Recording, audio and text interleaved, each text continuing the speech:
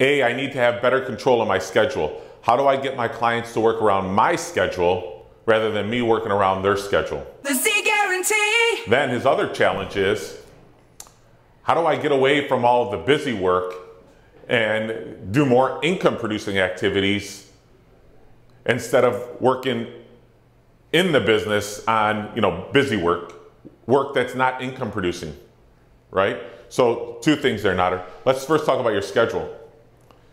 Absolutely, if you let your clients run your schedule, they will. That's what they think they should do. And that's what they're going to try to do.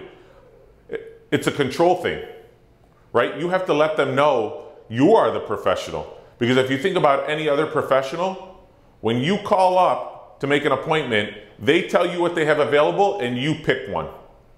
It's no different. Okay? First of all, if you ask Beth, if you go to, guys, write this down, meetwithmarkz.com. Write that link down, meetwithmarkz.com.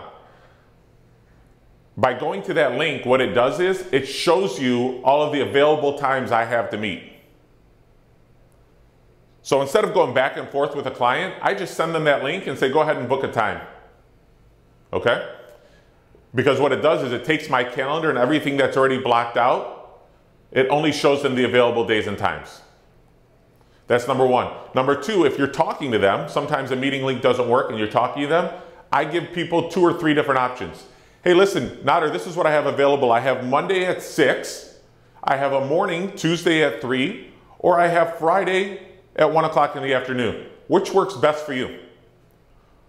And then they're gonna either pick a time or they're gonna tell you none of those work. None of those work? Okay, great. I have a Saturday at 6 o'clock, or I have this. And if they ask for something that's not available, according to my schedule, oh, I'm sorry, no, I'm completely booked those days. Let's try to find something else. So it's you that's in control. The reason why that doesn't work for you, Nader, you're just not trying.